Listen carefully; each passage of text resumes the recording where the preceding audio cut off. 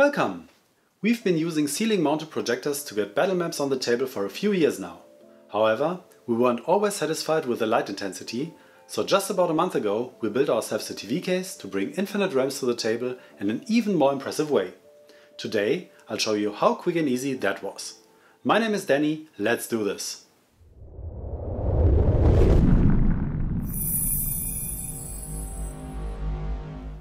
A few years ago we tried a cheap projector and then upgraded to a 1080p model in 2019.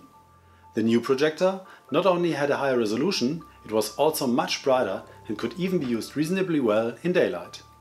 However, with the development of infinite realms, our setup presented us with some unexpected problems.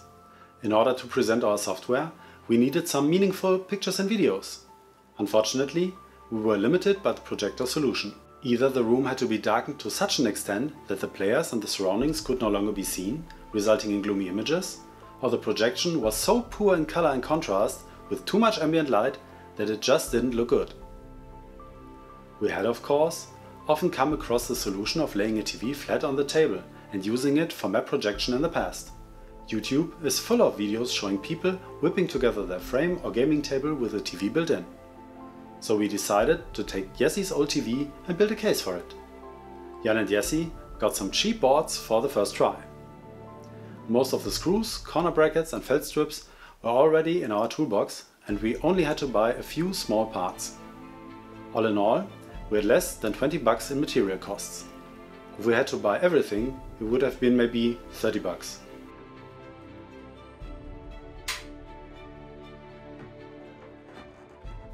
Nina took the exact measurements of the TV and then cut and sanded the boards together with Jan.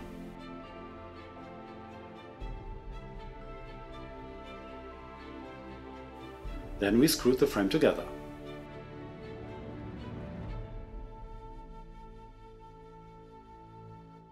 At the ends with pre-drilled screws and on the inside additionally with metal angles for reinforcement.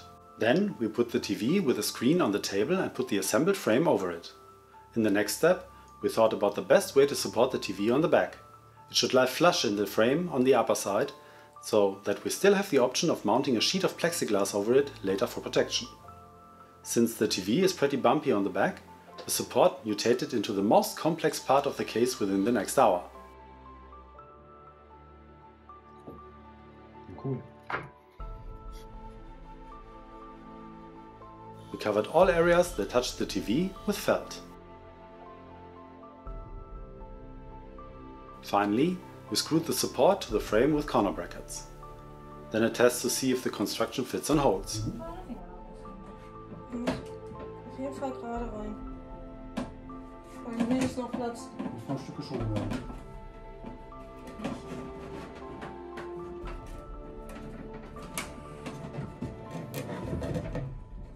Also doch gerade rein. Von oben. Plop sitzt. On the sides, we sawed out recesses for HDMI and power cables and mounted more supports over them. First light!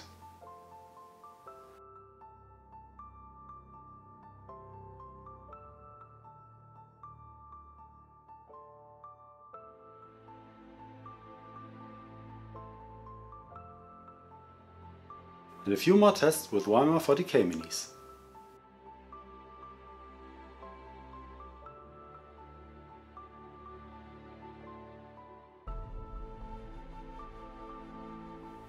In the last few weeks, we have used the TV case a few times, so far without protection for the display. For this, we thought of several options. The first thought was the already mentioned plexiglass sheet. To attach it, we would attach some kind of mounting bracket to the frame in which you can slide the panel. As a quick and cheap solution, however, we first tried something simpler. We ordered a roll of thin, transparent table foil for just under 15 bucks and cut it to size so that it covers the display exactly. It is easy and inexpensive to replace if it is scratched or has aged unsightly in any other way. All in all, this little project was no problem, even for us four not very crafty people. If we can do it, anyone can.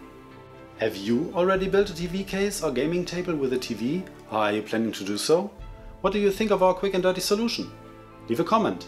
and maybe a like for the video while you're at it. In order to provide the setup with battle maps, classic images, video maps, and all new 3D maps with time of day and weather, we have developed the software ourselves, which we are currently funding on Kickstarter until mid-February 2022. Feel free to check out our Kickstarter trailer here, or a video in which I explain what dynamic digital enhanced tabletop is all about here. You can find more information on Infinite Realms and on us on our website infinite-realms.de, on Facebook, Instagram, Twitter and Reddit. Have a good time and see you in the next video.